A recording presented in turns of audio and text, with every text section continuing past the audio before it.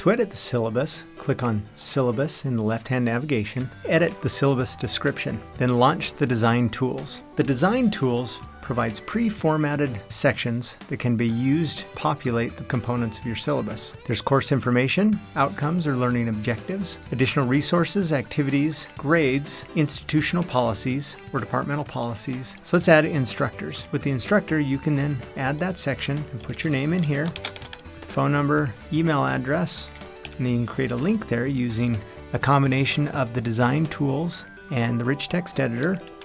You can add additional office hours, and all this is doing is providing the pre-formatted text for you to then enter the information. Outcomes is another option where you can add learning outcomes for the course. There's bulleted text here that you can add additional outcomes. There's also a Bloom's Revised Taxonomy help that is available. You can add some of the action verbs from the Bloom's Revised.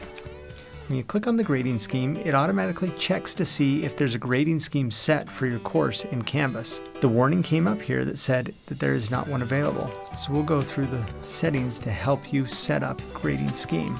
And now we can update that grading scheme, and it will grab the scheme that I just added to the course. And lastly, we can automatically include institutional policies and procedures by clicking yes. And those are pulled dynamically. So here we have my pre-formatted syllabus. Here's my instructor information, the outcomes, learning resources, and so forth. If you want to print a syllabus using this format, this is how it looks. So it provides consistent formatting, so it's easy to read and to navigate for anybody that wants to print out their syllabus. So that's how you edit your syllabus using the Design Tools.